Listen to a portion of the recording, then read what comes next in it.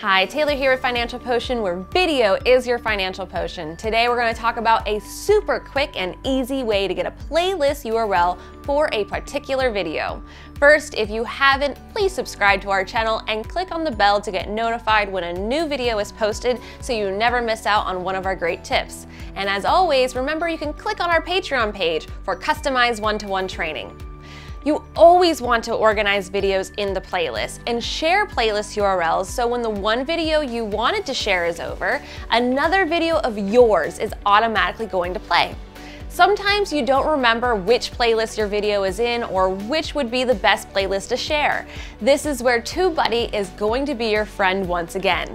If you don't already have Tubebuddy installed, click in the description for the free download. When you go to your video manager, you'll see the TB symbol to the right of Edit.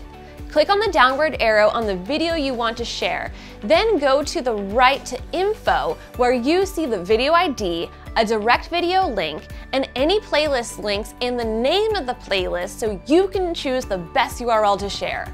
We hope this tip helps you easily share your videos in a playlist. Till next week, stay engaging.